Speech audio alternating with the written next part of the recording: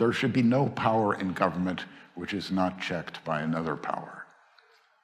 And that's because power will often, or at least if it's carried to its extreme, go wrong. So power is something that we need, but also something that we need to suspect. Goodness is not enough. So therefore, one has to look at the way things are as opposed to the way they ought to be. And the way things are, you have to take measures and use your foresight and your anticipation and do what the other fellow is about to do to you before he does it.